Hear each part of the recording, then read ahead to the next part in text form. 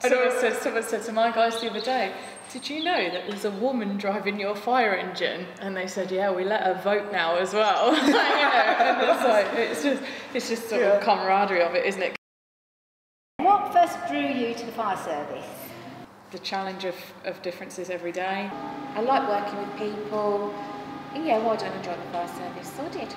And I just thought, yeah, this is the job for me. Didn't really think about, you know, that there weren't any other women. It just didn't even occur to me.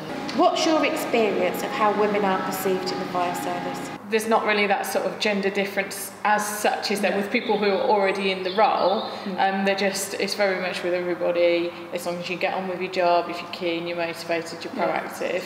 Yeah, I mean, whatever crew we go to, and a lot of our crews now do have at least one lady on there. Yeah. Some have got 2 or 3. And it's just normal. It's no different for us. We've got quite a few women firefighters that I personally speak to on a sort of day-to-day basis, and I think it's really positive.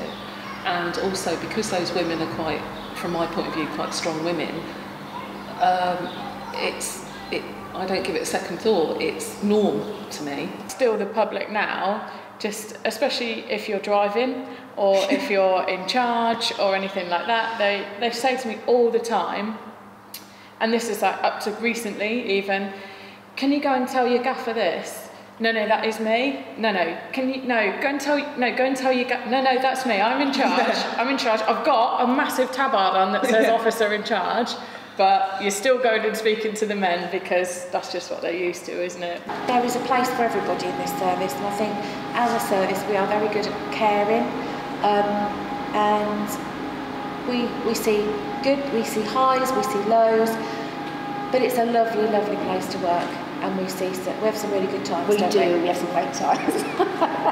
I'm often asked, do women have to go through the same training as the men? Yes, we do. Exactly the same. Exactly. There's no easier or sort of slightly reduced amount. We still have to be able to do the same, because at the end of the day we still have to go and do the same jobs. Have you ever been exposed to any of these comments, or similar ones?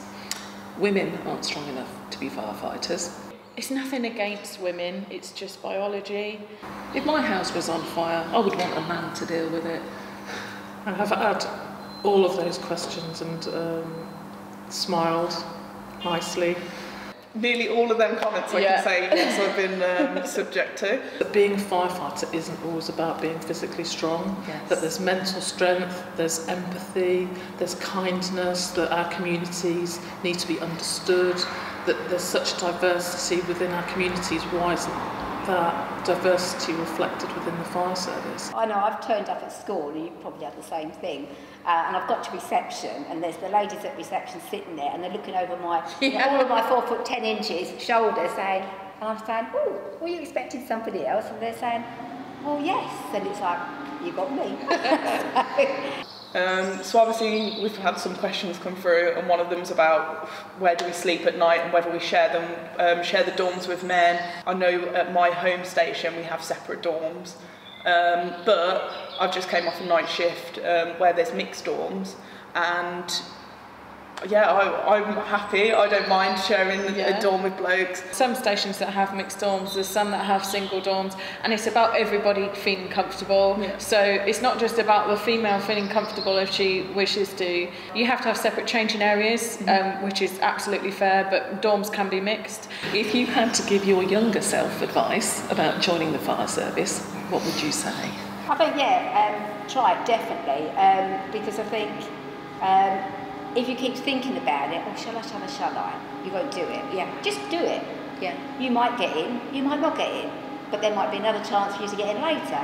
But just go for it. Yeah. Don't hang back, because that opportunity might never be there again. And you think, oh, and and if I hadn't picked that paper up on that day, I wouldn't be sitting here now. Yeah. We've now got a lot of women chiefs in the organisation, and I think that young women today must take those role models and really look at them and say, that is something I can aspire to be. I could be a chief fire officer. Have confidence and be braver.